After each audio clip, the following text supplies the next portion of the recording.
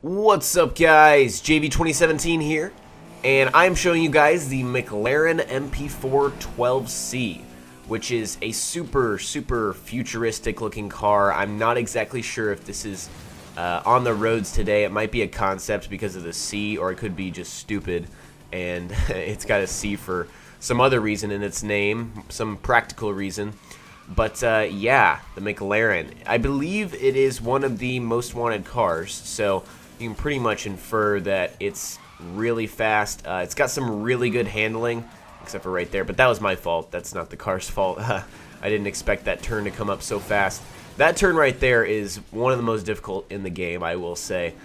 There's like 5 or 10 turns on these races that really get you every single time, and it's really you know, learning how to brake properly, like use the actual brake, the left trigger on the Xbox, or I'm assuming that's the left or L2 on the PS3 if you guys play PS3.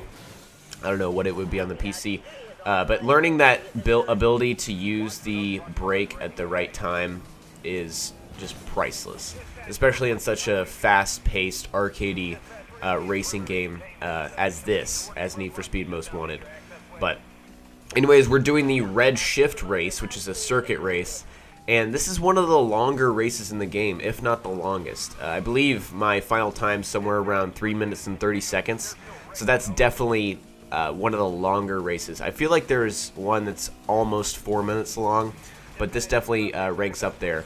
And something I like to tell you guys with these circuit races is don't get frustrated early. If you're behind early in these circuit races, don't get mad, don't restart, because there's so much time for you to make up lost ground, and it's really easy to. Right here, this roadblock is ridiculous, but the McLaren is strong enough to just power through it, just get right through that roadblock without crashing, which most cars would. And I guess I can't really remember exactly if this is one of the lighter or heavier cars, but I think we can assume by watching that, you know, this is one of the heavier cars, so it's able to withstand a little more damage than, say, your Lamborghinis or your Bach Monos or BAC Monos or the Formula 1 cars that are in this game that are just really awesome, really fast, huge acceleration, but, you know, crash at every single turn, you know.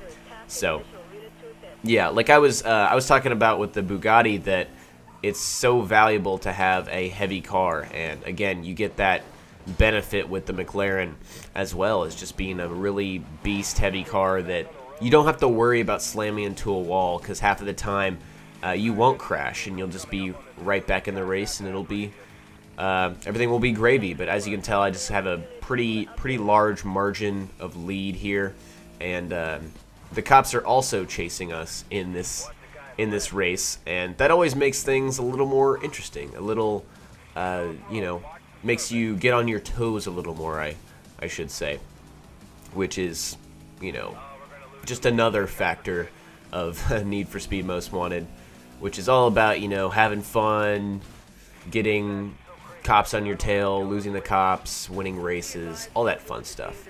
But anyways, guys, I'm gonna nitrous into the finish line in first place. Hope you guys enjoyed. Peace.